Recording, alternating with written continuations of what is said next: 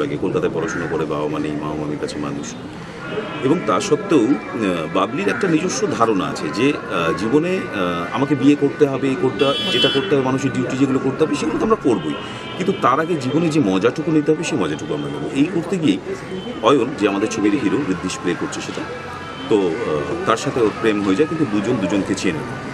এরা থাকে হচ্ছে গোপালনগর এবং অচিনপুর, দুটো পাশাপাশি গ্রাম। এই গোপালনগর এবং অচিনপুরের মধ্যে বরাবরই একটা খিট লেগে থাকে। আজকেই যেরকম কাবাডি কম্পিটিশনের আমরা সিকোয়েন্স করলাম, তো এটা বার্ষিক কাবাডি কম্পিটিশন হয়। এখানে সঞ্চারী ক্লাব বলে একটা ক্লাব আছে, সেই ক্লাবে বসন্ত উৎসবের একটা আয়োজন করা হয় প্রত্যেক বছর। তো সেইখানে এরা পার্টিসিপেট করে এবং এদের মধ্যে দুটো প্রেম তৈরি হয়। একটা হয় মানে অয়ন ভীষণ সিরিয়াস, বাবলি যে যতটাই উচ্ছৃঙ্খল তার ভাবনা চিন্তার জায়গা থেকে, মানে সেটার মজা পায়, অয়ন কিন্তু ততটাই সিরিয়াস, নিজের কেরিয়ারের প্রতিও সিরিয়াস, নিজে যাকে প্রেম করে তার প্রতিও সিরিয়াস। এবং অয়নের কাছে এই বাবলির নাম হচ্ছে উর্মিমালা। তো উর্মিমালাকে ও ভাবনায় প্রেম করে এবং বাবলিকে দেখে ও বারবারই চিন্তা করতে থাকে যে ইস, এই বাবলি যদি উর্মিমালা হয়, মানে দুটো প্রেম একসাথে প্লে করে কি। এবং অদ্ভুতভাবে যেহেতু বাবলি সহজেই সবার মনে বসে যায়, অয়নের দাদু, মানে যেটা খরাজ মুখার্জি প্লে করছেন, তো খরাজের সাথেও বাবলির একই রকমভাবে প্রেমটা শুরু হয়ে যায় এবং দেখা যায় যে দাদু নাতি একসাথে প্রেম। এটা একটা সোশ্যাল মিডিয়ার উপরে একটা গল্প, একটা মিষ্টি প্রেমের গল্প। এবং আমি যেটা বারবারই বলবো যে এতদিন পর্যন্ত অনেক ডিরেক্টর হয়ে লিখেছি, তো যখন নিজের জন্য লেখার কথা ভাবছিলাম তখন প্রথমেই আমার মাথায় এসেছে যে এমন একটা গল্প লিখব যেখানে মানুষ এন্টারটেনমেন্টটাকে খুঁজে পাবে, আবার নতুন করে একটা রস পাবে, এবং 8 থেকে আসি সবাই যেন ড্রয়িং রুমে বসে বা সিনেমা হলে গিয়ে একসাথে সিনেমাটা দেখতে পারে, কোথাও যেন কাউকে উঠে চলে যেতে না হয়।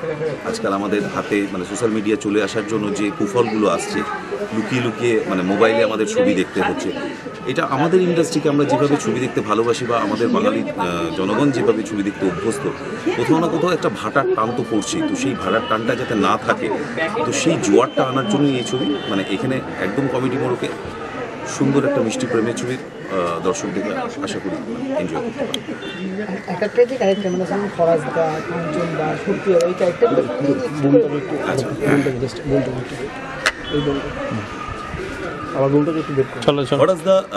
খরাজদা করছে হচ্ছে নায়কের দাদুর পাঠ। খরাজদার বউ মারা গেছে অনেকদিন আগে, খরাজদার বউ করছে প্রিয়াংশী,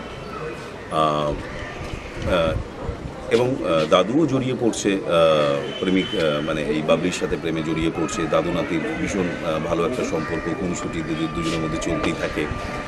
খরাজদার ছেলে অরিন্দম গাঙ্গুলি, সে পেশায় ডাক্তার, মানে যে গ্রামের ডাক্তার যেরকম হয়, মানে 4-5টা গ্রামে ডাক্তারবাবু বলে সবাই চেনে। অ্যাকচুয়ালি ওর বাবা চেয়েছিল যে ছেলে ডাক্তারই হবে, কিন্তু এখনকার যা যুগ, ছেলে জোর করেই MCA পাশ করে ফিরেছে, জাস্ট আমরা ছবিতে দেখাচ্ছি।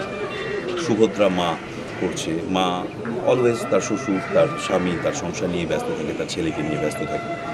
আবার অন্যদিকে আমরা নায়িকার দিকে যদি যাই, মিনাশ্রী বাবলি করছে, তো বাবলির একটা ওখানে গ্রামে বাচ্চাদের গ্যাং আছে, সেই গ্রামের সে লিডার। আবার মামা মামি আছে, মামা মামিও ওর বিয়ের জন্য চিন্তা করে। এখানে পাপিয়া অধিকারী পাঠ করছে কাত্যায়নী বলে একটা ক্যারেক্টার, যে ক্যারেক্টারটা মোটামুটি গ্রামের যত মধ্যবয়স্ক লোকেরা আছে, যেরকম মামা, নায়কের বাবা, এদের মানে এই কেরোয়াগুলোর উপর নাচায়, ভীষণ লাউড মেকআপ করে, সে নিজে 50 বছর বয়স হওয়া সত্ত্বেও 25-এর বেশি ভাবতেই পারে না, খুব ফানি একটা ক্যারেক্টার। এরকম রয়েছে সুপ্রিয়দা ক্যারেক্টারটা হচ্ছে জগদীশ মন্ডল, এবং জগদীশ মন্ডলের যে ব্যাপারটা সেটা সমাজসেবী, দুটো গ্রামে এসে কোথাও বিয়েতে টাকা কারো কম করছে বা কিছু করছে, সেইটা। তার সাথে একজন আছে ফুচকা বলে, যেটা দেবাশিস দেখতে করছে, সেও বাপিকে ভালোবেসে ফেলে, এবং সেই নিয়ে প্রচুর সিকোয়েন্স রয়েছে। আমাদের আরেকটা মেন ক্যারেক্টার হচ্ছে বোম্বার, যেটা কাঞ্চন মন্ডল করছে। সে হচ্ছে একজন ফুটো মস্তান, যে মস্তানিটা করতে যায় কিন্তু জীবনে কোনোদিন মস্তানিটা করতে পারে না, মানে যেখানেই করতে যায় সেখানে একটা কিছু না কিছু তার প্রবলেম হয়েছে। তো সেটা একটা ভীষণ ফানি সিকোয়েন্স রয়েছে, ক্যারেক্টার রয়েছে।